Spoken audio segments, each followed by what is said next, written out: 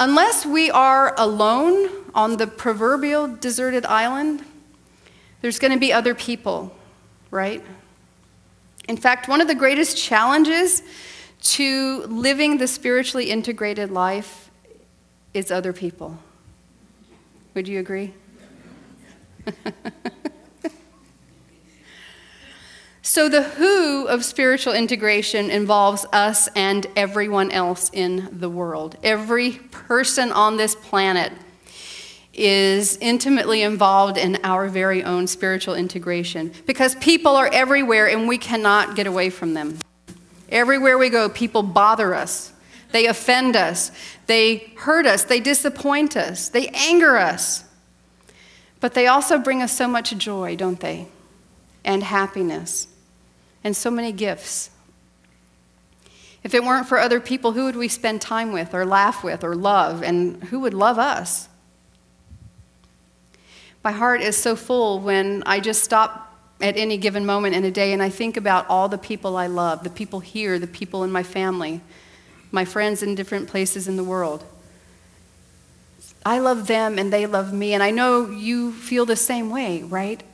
Gosh, there's nothing that fills your heart so deeply as thinking and envisioning your loved ones and the role they play in our lives. We all at least have a few people who would do anything for us. I was talking to my best friend Carol in New York last night. I had an email from her, and she said, I'll be in the country until tomorrow morning. Please call me before 11 Eastern. I thought, oh, she's leaving the country. I need to call her. So I called, and I was frantic because it was already 7:45 our time. I had a 15-minute window. I said, oh, I'm so glad I caught you before you left the country. She said, well, you could have called me tomorrow in the city. I said, oh, that country. At her country house, not in Manhattan. But she's one of the people I could rely on for anything. We all have people who would do anything for us, who would jump in front of a train for us. And sometimes this actually works out really nicely, because sometimes those are the people we want to throw in front of the train anyway. So it's convenient.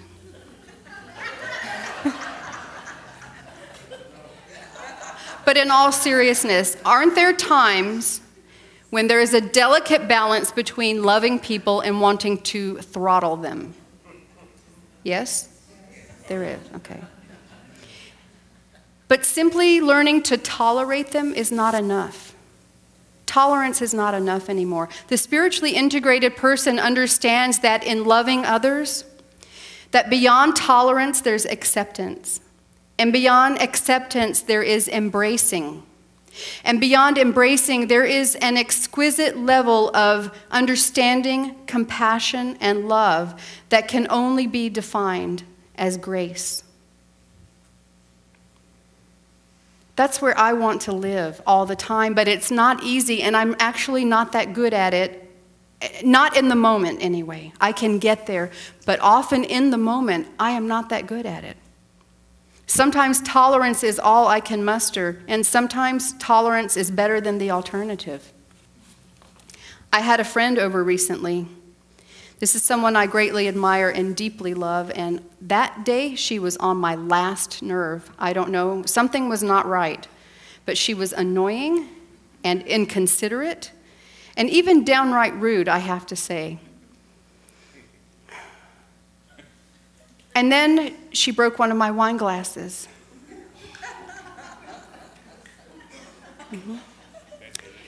And just when I was about to say, "Hooka, I'ma cut you," guess what I said instead? "Would you like some chamomile tea?" Okay. How do we get to the chamomile tea? Bypassing any threats of violence, even if they only exist in our heads. How do we get there? What kind of system do we need to put in place in order to treat others better? Last month, Reverend Lacey did a summer class on A Happy Pocket Full of Money by David Cameron Gikondi. It was wonderful. I was only able to attend the final class, but it was filled with wisdom and insight. I just loved it. And one of the illustrations Reverend Lacey used in this prosperity course was the idea of come as a little child. meaning we approach prosperity from a place of innocence and happy expectancy, and the willingness to pick ourselves up and try it again if we do fall down. It was great, come as a little child, and we spent a good bit of time talking about this idea, and it had an effect on me. I kept thinking about it throughout the week. And then it occurred to me, what if we did this, but what if in the process we also treat others as if they are little children? What would happen? What would it feel like if we treated everyone in our lives with the same level of compassion, care, and love that we so easily and generously shower on children? What if we did that? I actually know someone who does this. How many of you enjoy having root canals?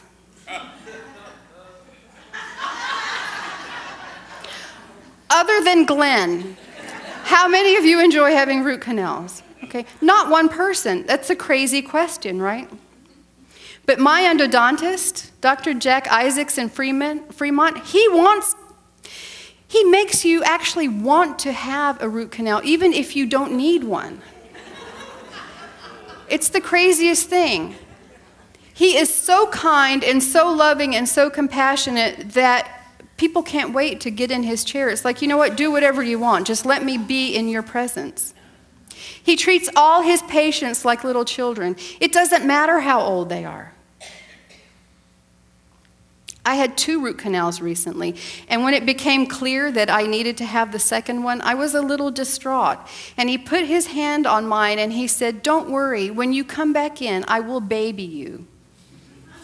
And he did. He did, and he turned one of life's most dreaded experiences into one of pure nurturing, and it was wonderful. So now I hold Dr. Isaacs up as my example of how to treat other people.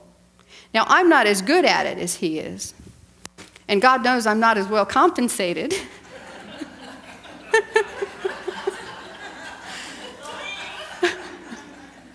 But I'm working on both of those areas. As spiritually integrated individuals, we treat others well by allowing our knowledge, our practice, and our application to assimilate as unity, compassion, and love. Okay, I'm going to see if you've been paying attention. Let's review. What is spiritual integration? Actively living a principle-centered life. The rest of them, you're on your own. When does spiritual integration take place? Where does spiritual integration take place? Who is involved in our spiritual integration? Everybody. Everybody. Excellent. This brings us to the why. Why is spiritual integration important or necessary? I mean, why should we even bother? Why? Because by consciously living as spiritually integrated individuals, we are satisfying our nature. We're expressing our divinity. We are glorifying God within us and fulfilling our destiny. Why? Because the what, when, where, who, and why are all one thing. When we integrate our knowledge, practice, and application, we are living as we were designed to be, manifesting spirit in every aspect of our experience, of our existence, of our being. There is a whole universe, infinite, eternal, glowing inside of us, merely awaiting our recognition of it so it can radiate out from us to the world. God is all there is. We are all one with it and with each other. Now is the only time, and here is the only place. And this is the truth, and it is perfectly magnificent, and so are you, and so it is. Namaste.